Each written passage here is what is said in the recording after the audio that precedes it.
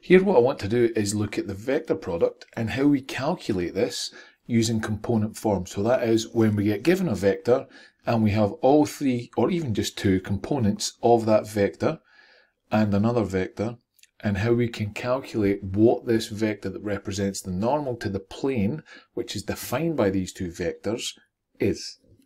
And in order to do that, I've actually physically got to look at how do I combine these two vectors and multiply them together. So let's just take two generic vectors, A being A1, A2, A3, and B being B1, B2, and B3. And let's do a vector product, A cross B. Now that would be the equivalent of doing A1I plus A2J plus A3K as a product with B1I plus B2J plus B3K. So that would be me multiplying the two of them together. What I'm now going to do is multiply these together as I would if I was multiplying a pair of brackets. So I'd take the A1I, multiply everything here out by it, the A2J, multiply everything here out by it, and the A3K, and multiply everything here out by it again. Now when we multiply them out, remember that the A1, A2, A3, the B1, B2, B3 are scalars. The key part that we have to combine with each of these is the vector components of it. So what do I mean when I say that? Well, if I look at the first bit, what that means I can do is A1, B1 times the I cross I. It's then going to be plus A1, B2 times I cross J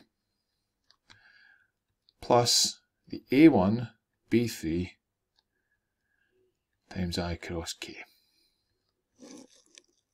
What I can then do is work my way through each of the other components. So do the same thing with the A2J. So I'd end up with A2B1 I cross J.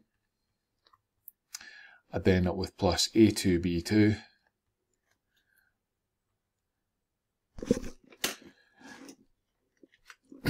times J cross J, and then plus A2B3 times J cross K, and then the final one would be plus A3B1 K cross I plus A3B2 times K cross J. It will then be plus A3B3 times K cross K. Great, so we've got all that multiplied out. That just makes it look a hell of a lot more tricky. But think back to the previous PowerPoint we did. We looked at what happens if we take the vector product of the unit vectors I, J, and K in the directions of X, Y, and Z. So we looked at what happens if we take the vector product of those. So one of them was that if we take the vector product of one of these unit vectors with itself, that equals 0. So this here, this first term, is going to be A1, B1 times 0. This one here, the A2, B2, is J times J, so J cross J. That's also going to equal 0. And then the A3, B3, the K cross K, that's also going to equal 0. Great, so that gets rid of 3 terms, simplifies it a wee bit. What we also are able to remember is the other various cross product rules that we get when we look at combining the I, the J, and the K with each other rather than with themselves. So what we have to remember is that I cross J, what that gives me the equivalent of is that's K.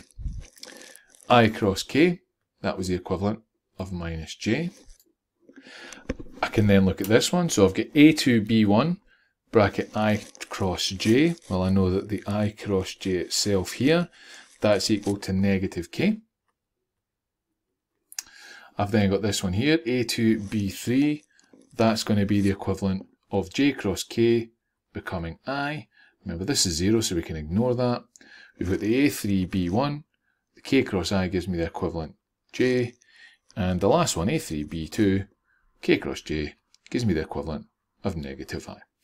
So what I'm now going to do is rewrite this out, but what I'm going to do is combine the terms that I've got the same unit vector part together. So for example, I've got one here and one here, both with the I unit vector. So I'm going to combine them together. So what I'd end up getting is A2B3 minus B2A3 in the I direction. Remember, there's a negative here, so I'm going to take it with this, and I'm just going to have the I on its own. I'm then going to look at the J ones together as well. So I've got one here that's got a J component, and I've got one here that's got a J component in it as well. What that then is going to give me is plus A3B1 minus A1B3 in the J direction. And then I've also got my K's, so I've got a K here and a K here. That's then going to give me plus A1B2 minus A2B1 in the K direction. So that's going to give me all of those together. So I've now got a way of writing this normal vector using the cross product and using and combining the components of each part of the vectors in order to get this. Now, one thing you may find useful to do is this middle part here, the J component, take out a negative 1 as a factor, and you'll see why in just a second. So I can write it as A2B3 minus B2A3 in the I direction. It's then going to be minus A1B3, take away A3B1 in the J direction, plus A1B2 minus A2B1 in the K direction. Now the reason I'm saying that is because what I'm able to do is, in order to calculate this a bit easier, what I can do is represent this as a three-dimensional matrix. Say that A cross B is equal to my I, my J and my K component there, and then put the components of each of the vectors in one at a time. So I'd have A1, A2 and A3, and I'd have B1, B2 and B3. Now it looks a bit more complex, but what to do is, if you want the I component, you'll notice the I is A2B3 minus B2A3. Well, A2B3, B2A3, and subtract them. So if I wanted to get my I component, I could almost put a dotted line in the I row and column and then take it as being involving these parts here. For the J, I could do the same. I could put the row and the column there and erase them, and then I've got A1B3 minus B1A3. Now the only difference is I'm subtracting this. So I'd be adding the I, subtracting the J, and I could do the exact same thing here for the K and then add it. Now yeah, I'm saying to you it looks a bit more straightforward if we represent it like that. The easiest way to show you this is actually with an example and showing you how it comes to play. Let's imagine I want to calculate A cross B if I'm telling you that A is 3, 5, negative 1 and B is negative 2, 0, 3. So what I'm going to do is I'm going to first write this as my matrix. So I'm going to write it as I, J and K, your components on the top. Then you put your vectors in and put them in an order. So A first, so 3, 5, minus 1. Then your B, negative 2, 0, 3. Now what I'm going to do is I'm going to get rid of the elements that don't come into play for each of the components. So for the I, we ignore the column and the row that the I's on, and this is the part we focus on. It's going to be a little bit that's 5, negative 1, 0 and 3, and that's going to be in the I direction. I do the same for the J direction, ignore the row and column it's in. So this one I'm going to have a 3, negative 1, negative 2 and a 3 there in the J. The only difference is, and it might be helpful if you put a plus, a minus and a plus above it, because I'm going to have to remember to take away that, but then change that and make sure I add in whatever I've got for the K. And again, the K, ignore the row and the column it's on. And what I'll end up getting is 3, 5, -2, and 0 in the k direction.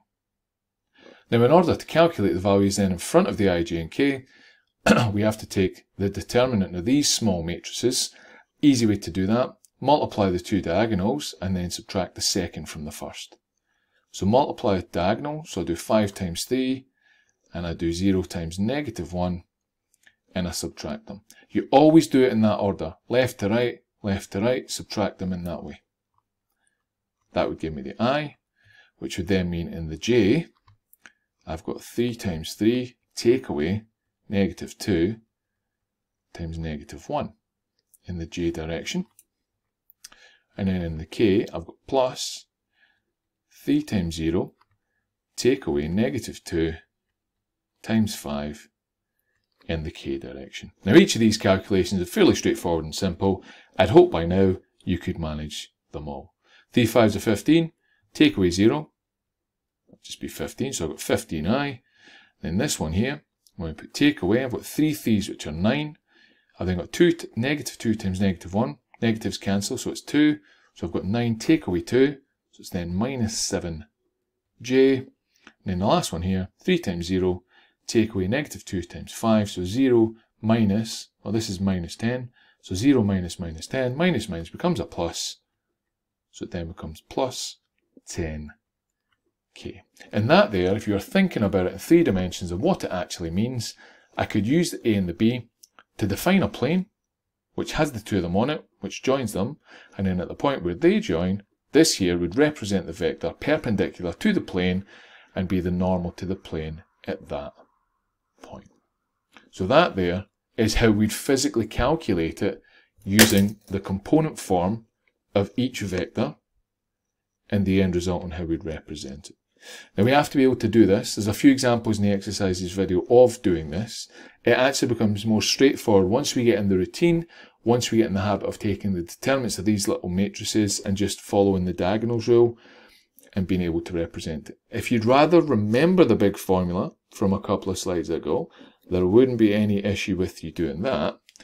But one thing I'd be impressed with is if you were able to go back to that previous slide and remember the formula here off the top of your head and recall it at will. I'd be very, very impressed, but there still would be no issue with you doing it if you preferred that compared to the matrix method. Good luck with however which way you pick to do it.